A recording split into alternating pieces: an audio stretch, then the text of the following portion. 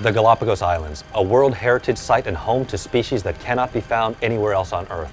This is where Charles Darwin arrived on board the HMS Beagle, laying the foundation for his On the Origin of Species.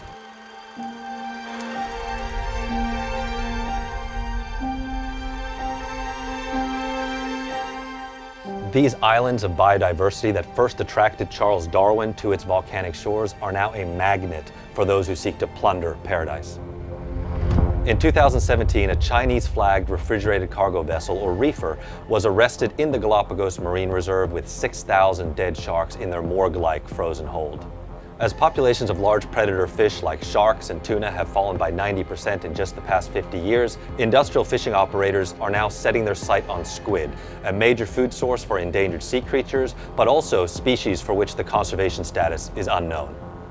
In 2020, significant media attention was generated when over 300 Chinese squid jiggers appeared on the border of Ecuadorian waters that contain the Galápagos Marine Reserve. Their bright fishing lights could be seen from space, like the lights of a city in a desert at night. Communities in the Galápagos Islands called on Sea Shepherd to intercept the Chinese squid fleet to investigate and document what they were doing. That's why we're here. One lone conservation vessel surrounded by hundreds of squid jiggers. The only sheriff in town amid a fishing fleet full of shady operators that light up the night sky in every cardinal direction.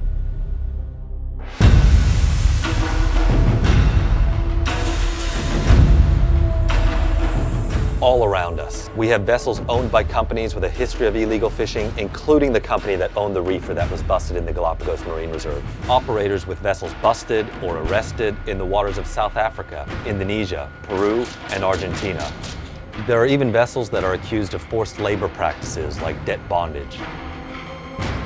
The manipulation of electronic identities runs rampant across the fleet, especially on the borderlines of prohibited areas. Vessels transmit fake positions suggesting that they are actually fishing elsewhere, or they steal the identities of cargo vessels, tugs, search and rescue aircraft, even law enforcement vessels.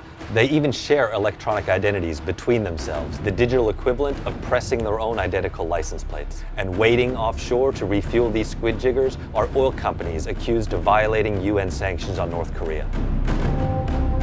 The Sea Shepherd vessel, Ocean Warrior, is going to shine a searchlight on these shady operators, lighting up their criminal operations to the world, exposing any attempt to thwart law enforcement efforts, and ready to stand our ground to defend critical marine ecosystems like the Galápagos Islands.